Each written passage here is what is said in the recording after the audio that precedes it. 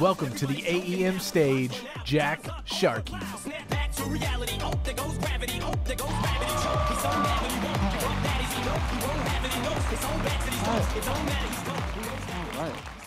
Hello, Red Ventures. My name is Jack Sharkey, and I'm a staff engineer on our central corporate technology, or CorpTech, sector. I've been with Red Ventures for a little over 8.5 years now, and over the past year and a half, I've had the amazing opportunity to lead our internal web accessibility initiative. Today, I'm incredibly excited to share with you all a short story, which is the short story of how we embedded accessibility across RV. But first, before I tell this story, I want to make sure we're all coming in with at least a baseline understanding of what web accessibility is and why it is important.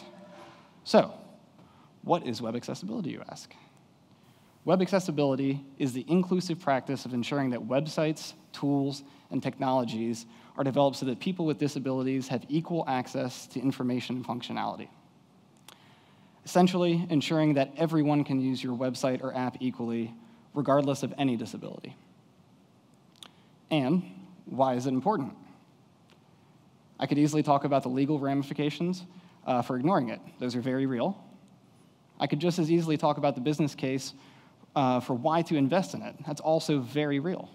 But instead, I want to touch on the human element of web accessibility. And I'm going to get vulnerable and intimate with you guys for just a second here for this part. Today, an estimated 1.3 billion people currently experience some form of significant disability. That is about 16% of the world population. And as healthcare and technology continue to improve, and we all live longer, which is great, that number is going to keep increasing. In fact, most of the people in this room know at least one person who is living with a disability right now. And the harder truth of the matter is actually that most of us will probably face the challenge of living with a disability ourselves at some point in the future. So that's really why accessibility is important. The future, our future, is accessible. So back to our short story. To tell this story correctly, I want to start by asking you all a quick question.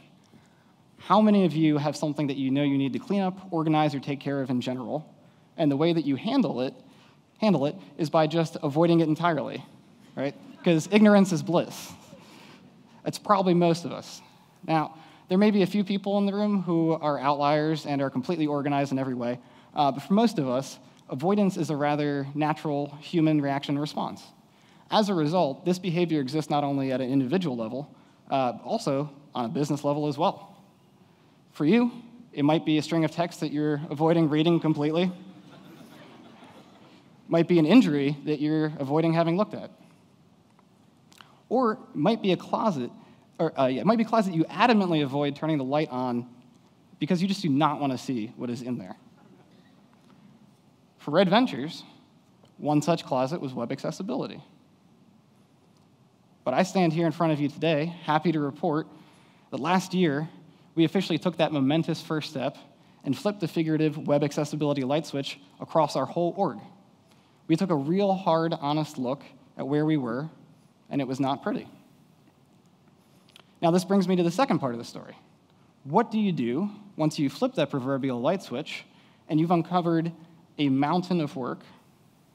And to add to that, you have incredibly limited resources, and you need it to be done yesterday, like everything else. Essentially, how do you accomplish a lot with a little and in a short amount of time? The answer for our web accessibility team was actually surprisingly simple. You ask for help. And last year, our team did just that. We asked for help from all of you, and we got it. We received buy-in from our senior leadership team. Thanks, Rick. We also got buy-in from tech leadership across each and every sector in the business. So thank you to all our tech leaders as well. But the most important piece of help in the success of our initiative was the group of individuals who were willing to step up and act as lead accessibility champions for their respective sector or business unit.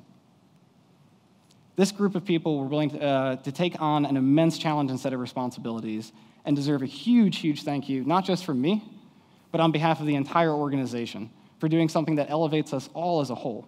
So let's take a moment to give everybody a round of applause right now.